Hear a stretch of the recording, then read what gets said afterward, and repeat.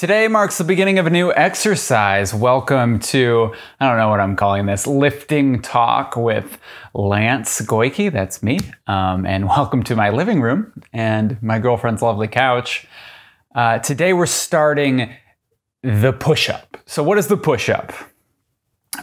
Basically, it's thought of as a chest exercise, but I like to think of it more as a moving ab exercise. So yes, you are indeed working your upper body muscles, and you can develop them pretty well with push-ups.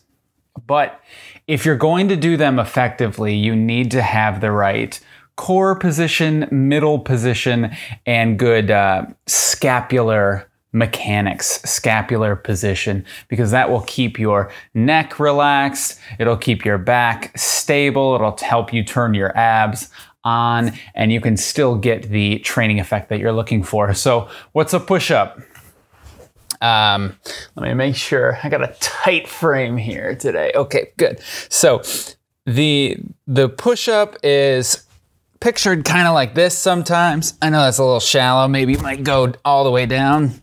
Try not to bang that mic too much.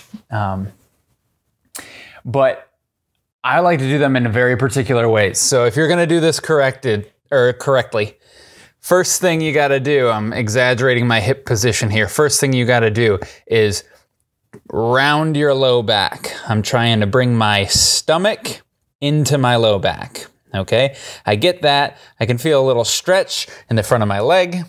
I can feel my abs on the outer lower oblique parts of my body. I'm gonna hang on to that. If I can't feel that, just take a big exhale.